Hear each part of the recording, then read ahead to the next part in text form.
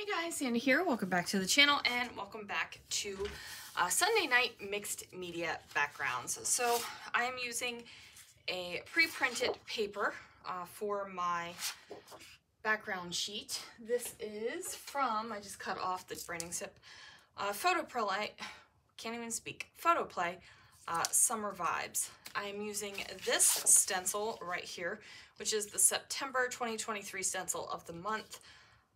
So these stencils all were shipped out this weekend to everyone who is a part of the Stencil of the Month Club.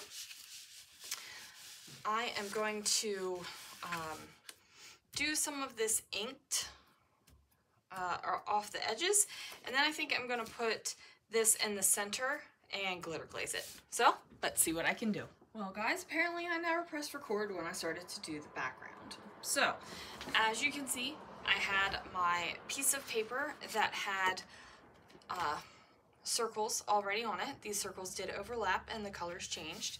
I'm still wet from washing off my stencil.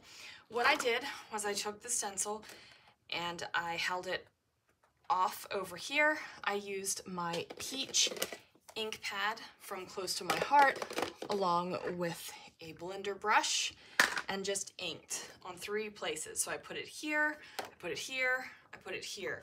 I made sure none of these little pointy things of the mandala touched each other and that they were nestled in between. So like there's a pointy thing here, there's a pointy thing here, a round thing, a round thing. None of them are touching, but they're nestled. So I did that on all 3 sections. And then I took my stencil and placed it directly over top of the 12 by 12 piece of paper, and I put glitter glaze through it. Now, the glitter glaze I used was Fallen Snow.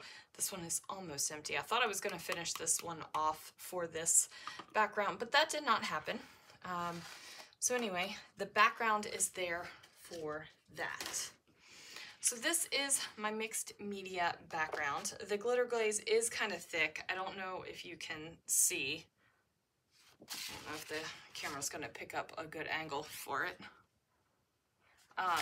It is kind of thick, so it is going to take a hot minute to dry.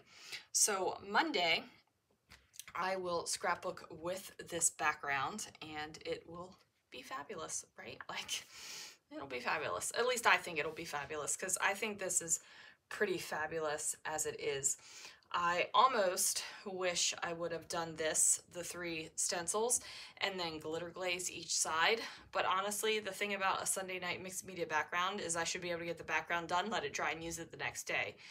If I was doing that, I would have to ink and then glitter glaze over the top, let that dry, or ink all of them at least, glitter glaze one of them, let that dry, and then glitter glaze the second one, let that dry, and glitter glaze the third, and let that dry, because the stencil would be covering up, like the stencil would be touching the wet glitter glaze, and nobody needs that in their lives. Anyway, that is going to do it for this video, you guys. Thank you so much for watching, and I will see you guys again real soon for another video.